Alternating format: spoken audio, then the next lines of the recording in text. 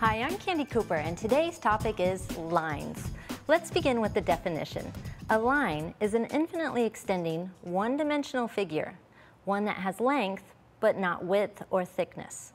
In art, lines are the basis that give form to a piece of art, and in our projects, lines can be straight or curved, thick or thin, and raised or flat.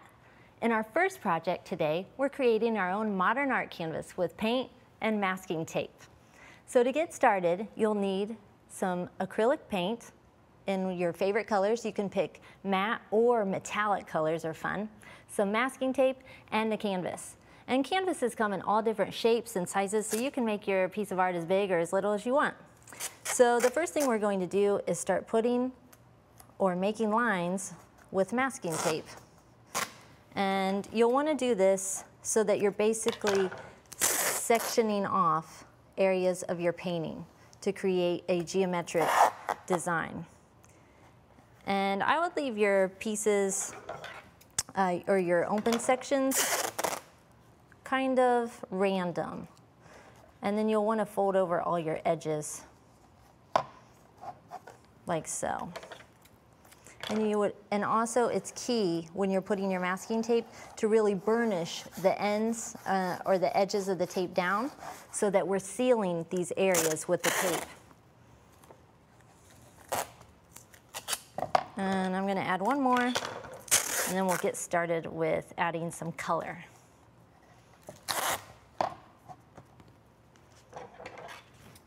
Okay, now let me double check that needs smoothed out.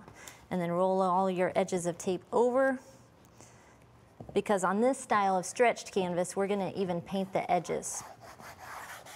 Okay, now grab a palette with your paint on it, and then just go to town painting. I'm gonna start with my light color, and you're gonna paint right over the edge of the masking tape.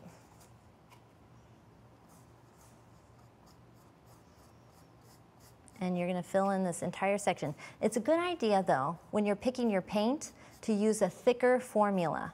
You don't want the paint to be too runny, because then it can kind of seep under your masking tape, even if you did burnish it down really good. So let's switch colors, and maybe we'll do a green section right here.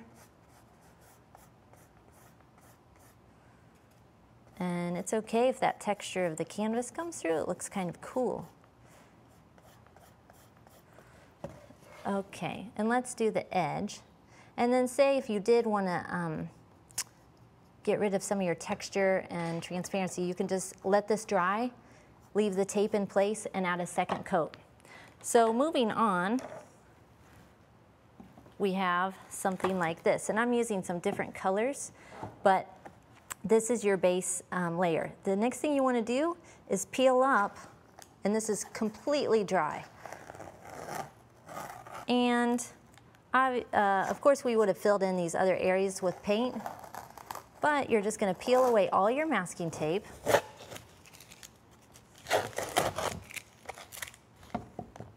And it gets a little bit sticky in some areas like that, and you may have to really pick at it to get it completely removed. But the next thing we're going to do is add some more tape. And that's just to give us a second layer. So you would just do the same thing that you did in step one, adding more tape in all different directions, and then filling it in with more paint. So this is one that I've already pre-taped, and I'm just adding more paint. The reason we do this, though, is because it looks kind of cool if you look at some of these areas where you can see the first layer right here of gold under the second layer of yellow. And you get some cool color mixing effects too. So if I add this right here, I can see how that greenish color is underneath.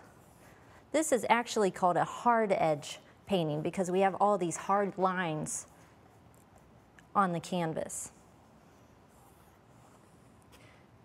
Acrylic paint is excellent to use because it is pretty opaque. Okay, and then again, you want to wrap over your edges or paint over your edges. And then you would just let this dry, peel your paint away and you have something like this. So I actually went one step further, and I liked this gold color so much that then I started outlining some of the areas with the gold calligrapher pen. And what makes this pen special is it has a chisel tip, which means square. So let me just grab my piece here.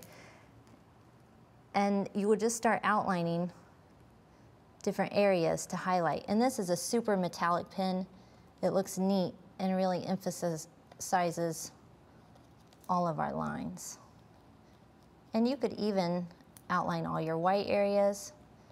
There really are no rules, but it's kind of neat because you can use the skinny edge or you can use the wide edge to make thicker lines.